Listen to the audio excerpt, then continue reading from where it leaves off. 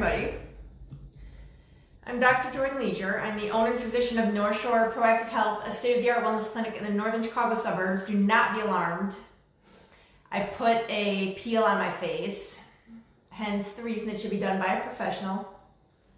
But in all reality, everything is fine and I will be hopefully looking marvelous in about 3 days. So I hope that you were able to tune in this week and take a look at some of my colleagues' recommendations and some of what they have been experiencing themselves, as well as seeing in practice, the recommendations that they have made to patients, as well as what they're implementing for their own families, and be able to put some of that into practice for yourself.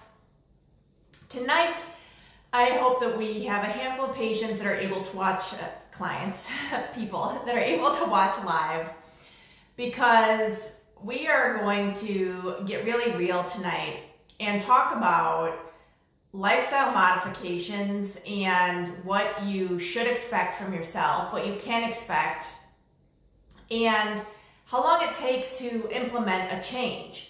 So as you're hopping in, say hello, let's talk about what's going on. It is literally raining for like the 10th day in a row in Chicago. So if you weren't depressed before, if you were handling stay at home pretty well, if you're feeling depressed right now, rightfully so, because this is just BS. Like I'm so over it.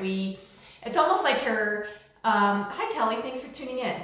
It's almost like you're like in quicksand, and you finally get a handle and you're crawling out. And then all of a sudden, like shit's just piled right on top of you again. That's kind of what's going on here in Chicago. So if you're somewhere and it's nice and it's sunny, enjoy that. And please post in the group and share some positive messages, because we are just hurting here in Chicago. So we're going to talk tonight. I had a client that had a really great suggestion for live. So that's where we're going tonight. We're going to talk about behavioral change. So let's hop right in. Again, if you're watching the replay, say hello. Let us know when you're watching. If you're watching the live, please comment. I've got my Facebook open on my computer so that we can have a little bit of interactions here. So for those of you that don't know, I run a brick and mortar clinic in Libertyville in the northern Chicago suburbs. And in addition, obviously, I'm a chiropractor by training, and my functional medicine certification came, it started about 5 years into practice. So I've been working on lifestyle modifications as a certified practitioner for about 10 years. But I have to tell you, what I teach people is not rocket science, to eat the apple instead of the donut, or to go outside and take 5 deep breaths. I'm sure that everybody on here doesn't need to pay a doctor to tell them that. Now, where the expertise and the implementation comes in is when individuals are suffering with different illnesses and they either need real specific modifications because the treatment of symptomatology isn't working, or they need someone to hold them accountable. So that's where some of this comes in. Now, over the last few weeks, I have been very reserved in the information that I have offered. Not so much in this group, but more in other Facebook groups, in some of the local moms groups. Hi Lizzie, thanks for tuning in. And part of the reason for that is because I do own a brick and mortar clinic. It is important that I maintain more of a neutral reputation on social media. But I actually shared what I felt was a very benign recommendation in one of the moms groups, because someone had voiced their concern that Chicago is finally, and they are behind everyone else in not only the country, but in the world as far as opening up in the United States. For those of you that don't know, Illinois was the first state to completely lock down, and we are the last to start to open. And there are still individuals that are quite scared by that opening. Even though, again, if you're in the northern suburbs, you can drive half an hour to Wisconsin, and Wisconsin is kind of freely open.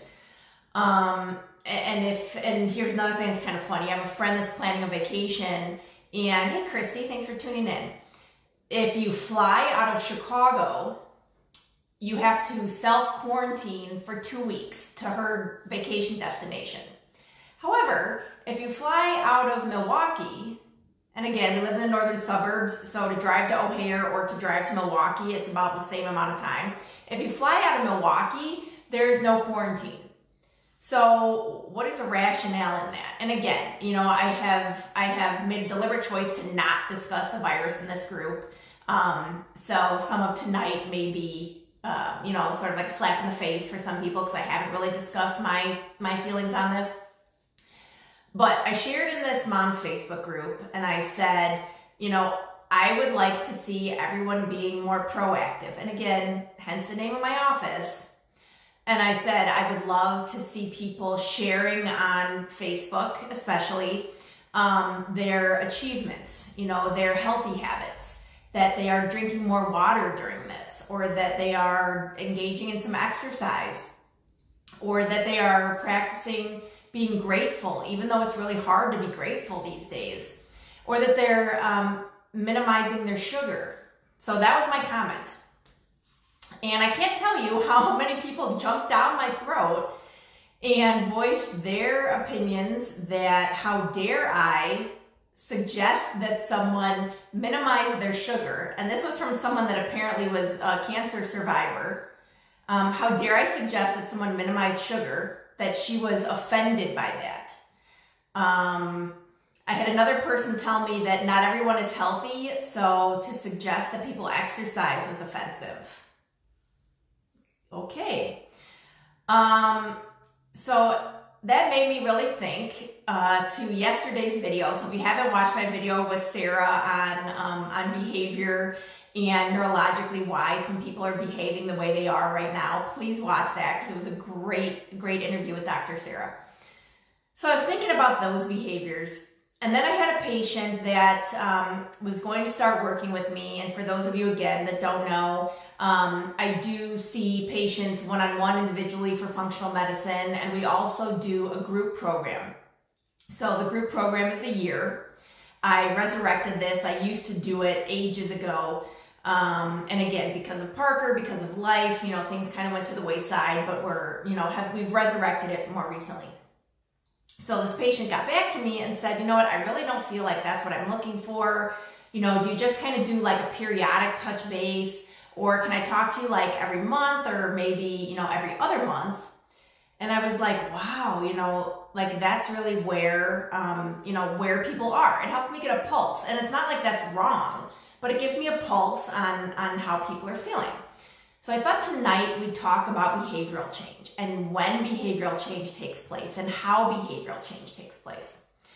So I have worked with a variety of chronically ill patients. I have people that, and the majority, and no offense to the men that are watching, but the majority of my clients are women. And you'll notice that I sort of use the term client and patient interchangeably. And honestly, to me, that's because patient has this like negative connotation, like there's something wrong. And for me, a lot of the people that I see, they don't necessarily have a diagnosis. They just want to feel better. They want to experience life. They want vitality. And to me, that's not a patient. So that's why you'll find that I use the terms client and patient interchangeably. So anyway, so I do have or have had clients over the years that are women that are just looking to lose weight. You know, the women, they've had a couple kids, maybe they're sleeping okay, they're active, they're eating clean or relatively clean, and they just want to feel better.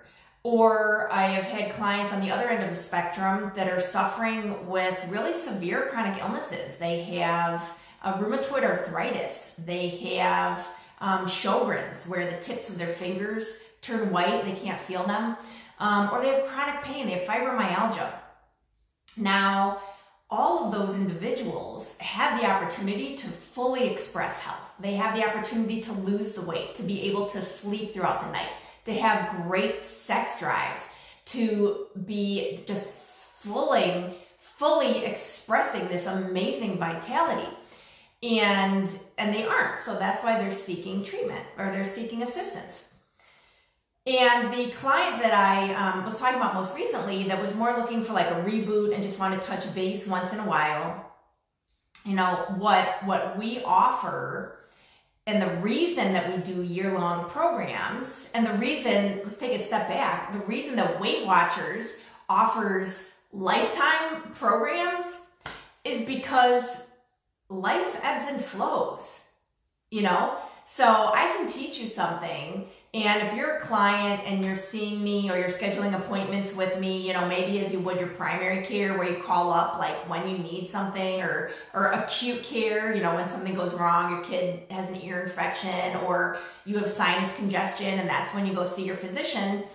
That's really not how functional medicine works. It's about behavioral change, and it's about implementing these lifestyle modifications, and it's about creating a life that you want. And if your goal is vitality and longevity, and you're seeing your parents age and maybe it's not gracefully, you know, maybe they're suffering with some conditions that you don't want to have to deal with yourself or you're scared of, those are good motivators to make lifestyle modifications, you know. Or the opposite, maybe, you know, I have some clients and their parents passed at a young age, or they have, you know, chronic heart disease in their family, and every man in their family hasn't lived to see 55. And maybe that patient that I have is entering his 50s and he wants to blow past that. He wants to see his kids graduate college, and he wants to dance with his wife at his 50th wedding anniversary. You know, those are the kinds of things that don't come from, you know, just touching base with me when you're starting to slip down the cliff. And so that's the reason that we make our programs for 12 months at a time. And, you know, making that commitment, it might sound scary, but it's actually very, very reassuring. It's kind of like getting in your car and putting a seatbelt on. You know, does that mean that you're not going to get in a car accident, or somebody else isn't going to hit you, or you're not going to be distracted and, you know, there's not going to be a problem? No. But it definitely means that you're going to be as protected as you can, and you're going to be much more prepared for anything that comes your way. And that's how lifestyle modification turns into a new lifestyle. So if you think of a diet, for instance, and there's definitely a difference between the term diet and meal plan. So, you know, as many of you know, that's where I start with a lot of my clients. You have to eat. You know, I think we can all agree on that. We might as well do it the right way. So for individuals that have a really specific condition that we're trying to treat, I will definitely put them on some sort of diet. It might be an elimination diet, so we can determine which foods are inflammatory. It might be an anti-candida diet. If they have a yeast overgrowth, we're going to do something really specific. It might be an AIP diet, which is for an anti-inflammatory diet.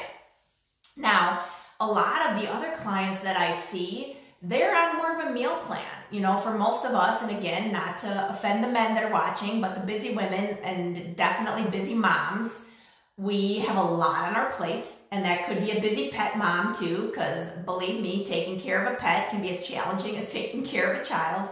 But when we're responsible for other individuals, and that can be, again, an aging parent, it can be a child, it can be a spouse, it can be a job. A lot of us are entrepreneurs, and our jobs are our babies as well. So when we have a lot on our plate, oftentimes, and this is not meant to be an analogy in that way, but it works out well, what we're eating, there's often not room for on that plate.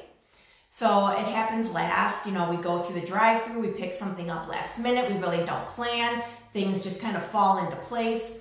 So there's not that opportunity to have organization in the vegetables that we're eating or the fruits that we're eating. Are we eating enough colors? Are we getting enough phytonutrients? You know, what's our protein ratio look like? Are we really loading up on carbs? Because eating those carbs make us feel better. They help us to relax. They give us some joy. But are they doing what they need to be doing to our waistline? Probably not. So every single client that we work with receives a personalized diet. And that personalized diet Could be very benign. It could be things that, maybe that individual is working on minimizing sugar, so their diet's going to not have sugar in it. Or maybe they're working on eliminating dairy, which again, for me across the board, I would like it if everybody was off dairy, but that's not necessarily universal. But it's a very nice place to start. So that's where we work with all of our clients, is they get a personalized meal plan so that eating, you don't even have to think about it. You have your recipes done for you. You have what to eat when. If cooking, and for me, this is what I do, but if cooking everything on Sunday works, then you do that and you have your leftovers for certain meals. You know what you're doing. And it's not always picture perfect. I made some really awesome meals ahead of time, and Parker wasn't interested. I made some really cool breakfasts. And to me, it kind of looked like oatmeal, but he wasn't having it. So I had to, I ate that, and then I had to actually make breakfast as well. But if you can get a handle on food, that's one of the best things you can do as far as lifestyle modification. So if you can start that and that becomes your new normal, and you're not looking at it as a diet, or you're not looking at it as like your quarantine diet, or you're trying to get rid of your quarantine 15, that is one of the best things that you can do for yourself and your children, is to start with that healthy meal plan. The second thing that I would suggest that you do as far as lifestyle modification is making daily physical activity a part, again, of your routine. Now, that can be that you get up every day and you go for a run, or you get up every day and you do a yoga class. And again, this does not have to be outside. It can be taking place literally in your bedroom, where you roll out a yoga mat. Parker, obviously, for those of you that have been watching, Jan bought us a Peloton, and I have been using the Peloton every day since we got it. I've done like 50 rides. And Parker will now say, "Mommy, are you going to ride this morning?" And so he knows that that's what I do. That's my routine. And that's my goal, is to get him out doing activities, out walking, so that that's not something new. That's what we do. That's, your body was designed to move. So that's what we do. We get out and move. So that would be my second recommendation to you. If you are working on lifestyle modifications, that you start doing activity, and that is part of your everyday movement.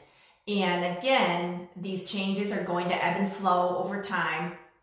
But I will ask that you have, whether it's an accountability partner, which is a friend, you have a group that you're a part of, or you have, whether it's a coach or a physician that you work with, there should be somebody that helps to keep you on track. Tomorrow is actually my birthday, so we're going to do probably a video early in the morning on accountability partners. It's related to a blog that I wrote on what your functional medicine team should look like.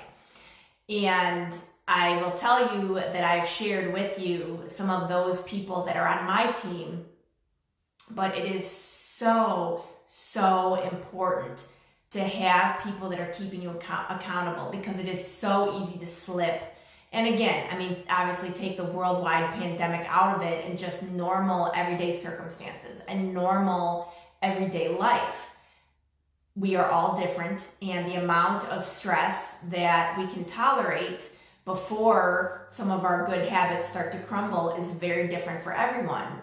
But having those people that draw you back to those good habits, and whether that's a friend that says, "Hey, we're going to go for a run," or a friend that says, "Hey, how you been eating? Are you drinking your water?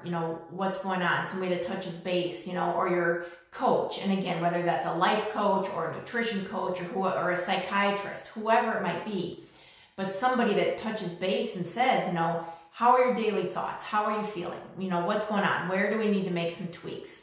Having an accountability partner is an absolute necessity. So we'll cover some of those things tomorrow morning. And then finally, of course, obviously this was leading into mental health, but, we don't have a TV at home, so I don't watch the news. So I unfortunately get a lot of my news from scrolling through Facebook. But I will tell you, from what I've seen, and whether it is, wounded veterans that are caught up in a exacerbation of PTSD from the current stay-at-home orders, or it's kids that are overwhelmed by the lack of social connection right now. We are in a very, very trying time when it comes to mental health. And it is all of our responsibility to take care of one another. Because if we look at ourselves as a society is not made up of a bunch of individuals that are isolated from one another. A society is one that takes care of one another. And so my ask for you, I kind of threw this out as a joke when all of this first started, find a card that you've got around the house and send it to somebody. But I'm going to make it one step easier. Send a text to a friend. So literally, like, pull out your phone right now and send a message. And it doesn't need to be to somebody that, it's even better if it's somebody that you haven't talked to in a while, because you don't know. You don't know how they're doing. And please do not make any assumptions based on what you see on Facebook, because I will tell you that probably greater than 80% of what you see on social media is bullshit. Because people are not sharing when they're trying. They're not sharing when they're hurting. They're not doing Facebook Lives when their faces look like this. I'll tell you that right now. Most of them. So reach out to somebody and see how they're feeling and what they need.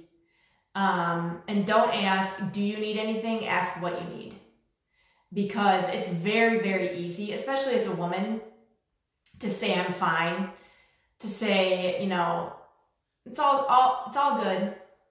But if you say, what do you need? What can I do? You're more likely to get an honest answer. So that's my one ask of you today. It's not too late. Send a message. At least in Chicago, it's 8:15. So if you're in the United States right now, you can send this message. And please remember that, my goal in doing these videos and spreading this information is to be a resource and to be of help. So if you have something that has worked for you, please share it in this group. If you have seen something motivational on Facebook, please feel free to share it in the group. If you have a challenge that you would like an answer to, you can always send me a message and I'm happy to answer you privately. I'm happy to share it with the group anonymously. But I would love to be of help. If doing something, if you need accountability, send me a message. If you want to do one of our annual programs, we're starting another round of people in June. And I can tell you that I have people that I did this with, like 12 years ago. And when we started talking about cutting out dairy or cutting out gluten, at least they were honest with me and they told me I was crazy. And I can tell you now that, 10 years later, I still get, whether it's an email from a patient or if it's still people that I see in the office tell me, what? I gave up my Diet Coke.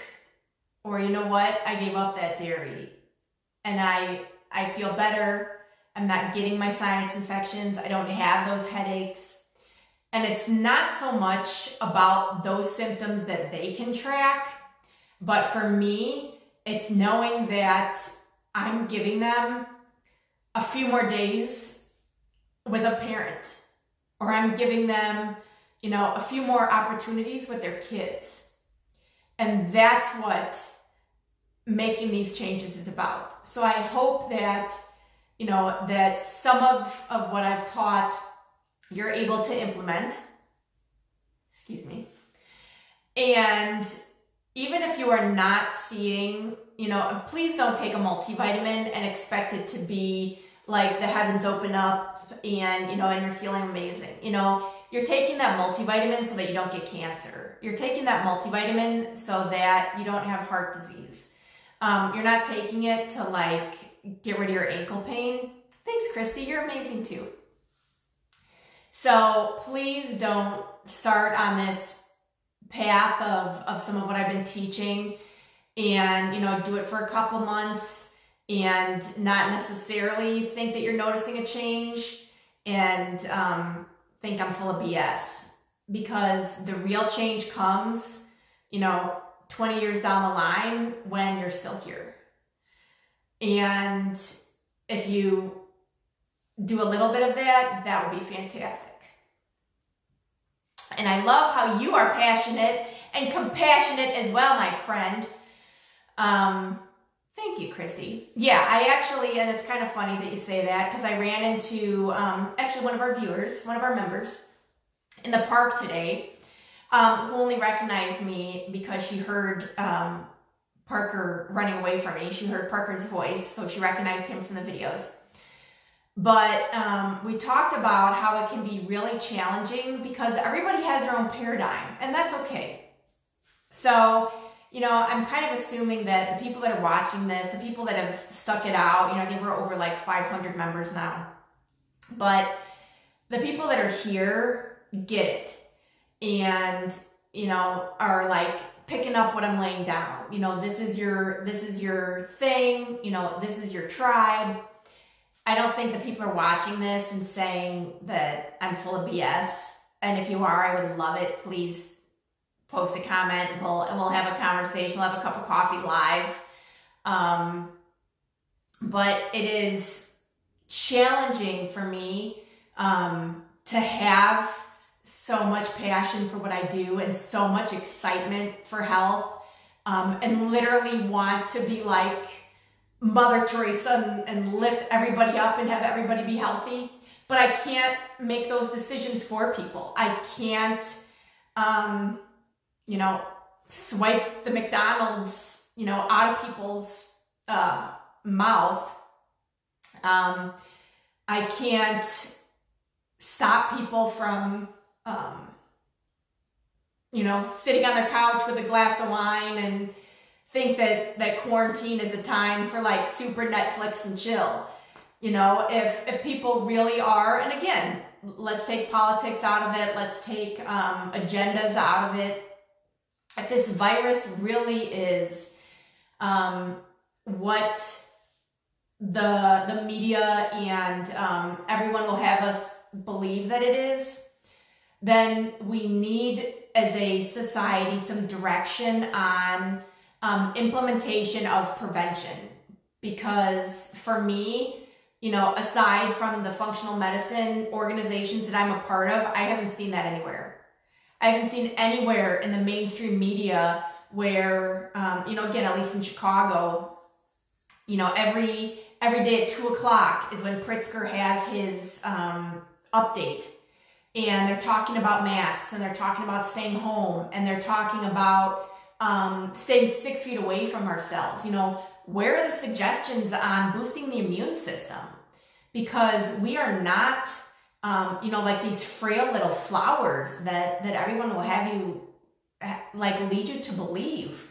Your body is strong, and you have this power within you, and we all have this incredible immune system that protects us every single day from viruses, from bacteria, from parasites, from things that we are aware of. And I will tell you right now, there are tons of things that we don't even know that are attacking us every single day. And you know what that amazing body does that you are sitting in right now?